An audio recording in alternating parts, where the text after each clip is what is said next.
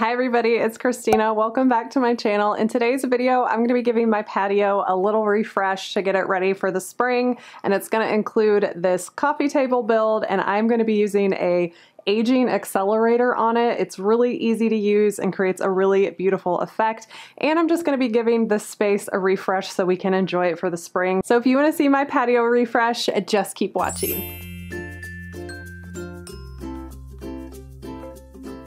If you are new here, I am a furniture painter and refinisher, and you will normally find me on here making over and painting furniture. So if you're interested in that, please subscribe. But today's video, I'm doing a DIY build. I do this kind of stuff with my husband every now and then, and I'd like to put it up on my channel. So I hope you guys enjoy it. This patio refresh is sponsored by my friends at Hunter Fan Company. They provided me with this beautiful cedar key outdoor fan that is equipped with their Sure Speed technology, and I'll be telling you a little bit more about it later in the video. But right now, let's jump into how we built this table.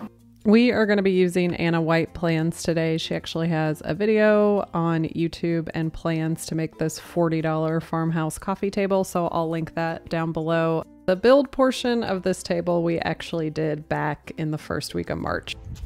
That looks good. Boom, nailed it. You did it! That's amazing.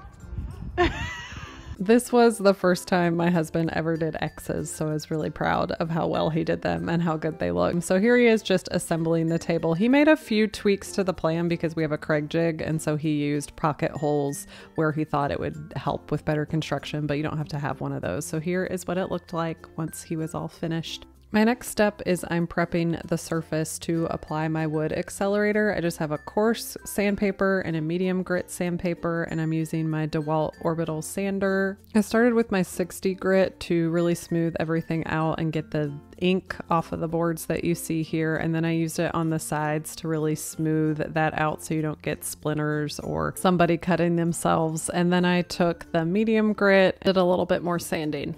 I'm going to be using this Pioneer Wood Patina to finish this table today. What this is it's a powder concentrate that you mix with water. This little packet I picked up from my local woodcraft store. I've also seen it on Amazon, and you can buy it on pioneerwood.com.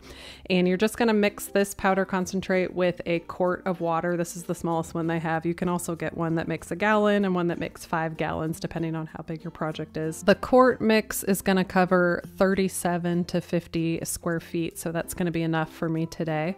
So all you do is mix this up with the water and then let it set for 5 minutes before you start painting it on. You can use a sprayer, a roller, or a brush. I have millions of brushes, so I'm going to be applying it with a brush today, and it's super easy. I'm just painting this on every surface of my table, really making sure that the boards are really wet and have a lot of that concentrate on there. This can stain your hands, clothes, and other materials like stucco or concrete or window frames, so you really want to make sure that you're not getting it on any of those areas, and if you do, just wipe it off. So I have it over a drop cloth so I don't get it on my concrete patio.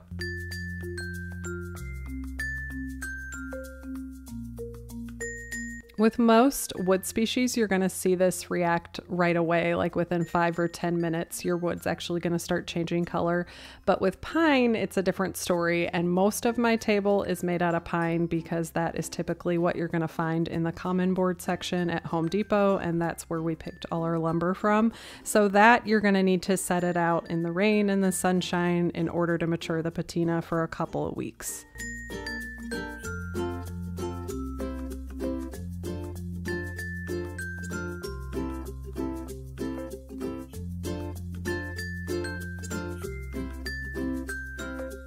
Cleanup is super simple. I am just saving the mixed up solution. You can keep this, it says, for a minimum of 5 years as long as it's in an airtight container. So I just put it in a mason jar and set it off to the side, and then just cleaned up my brush and my bucket with some soap and water. Okay, so I've moved this little guy out into the sun. You can see that these ones like already changed color. They must be like a different type of species of wood and not really pine. But we'll see what happens. We're just gonna leave it out here for a couple weeks and hopefully it'll start changing. So during the first week that this sat outside, it rained a lot and there was hardly any sun and it wasn't really changing color fast enough for me. So I decided to just add some extra Pioneer wood just to see if it would help move things along. And once I painted this on and sat it out in the hot sun for a couple days, it really started changing color. So if yours isn't changing color, maybe just go back in and apply some. And I actually found some spots where I had not applied any, where I had just missed it putting it on. So I did kind of like a second coat in those spots. So while I'm letting that age some more, I decided to go ahead and change my fan out. This is the fan that came with the house. It's really basic and just super dark for this space, and I wanted to lighten it up a little bit. I want a really coastal, serene feeling out here, really light and bright. So I selected the Cedar Key outdoor fan. This is the 52-inch one, and I got the white finish with the navy striped globe. It's just gonna give that coastal feel out here and just really brighten up that fifth wall, my ceiling. This fan is damp rated and perfect for an outdoor space like a covered porch or a covered patio. And the best feature is it is equipped with its Sure Speed guarantee, which has an optimized motor that's going to create greater velocity and airflow, and more air means that we are going to remain a lot cooler in these hot summer months and be able to enjoy this patio all throughout the summer, even when it's hot and sticky in Tennessee. These blades move and push down a lot of air, but it is quiet and it is not wobbling.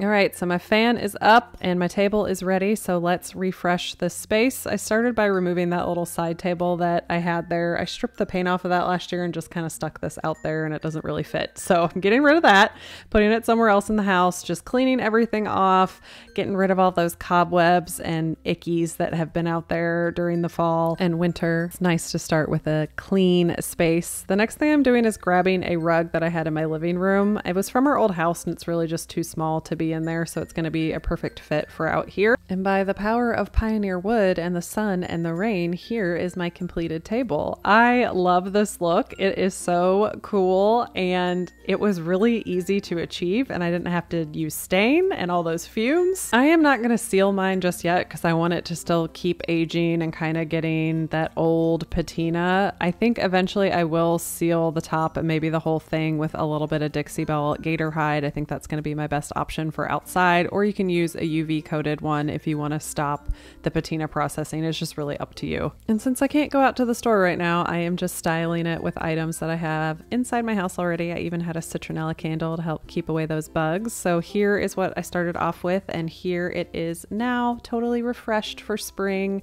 I love the brightness and the coastal feel of the fan and the rustic finish of the table. The finish this Pioneer wood gave me is just absolutely beautiful and perfect for the space. It did take some time, but it was worth the wait. And here is the best addition to this outdoor space. This is our new puppy Murphy, and we love him so much. Thank you guys for joining me for today's project. I had a lot of fun sharing it with you. I hope you guys are inspired to kind of get your outdoor spaces ready for the beautiful spring weather that's hopefully coming your way. I will be back next week with another project. Thanks again for being here, and I will see you next time. Oh, you blocked me on my 3? You have to move that 12. Do. Talk to yourself. Oh gosh, it scared me. Stop it. Oh, there's a child.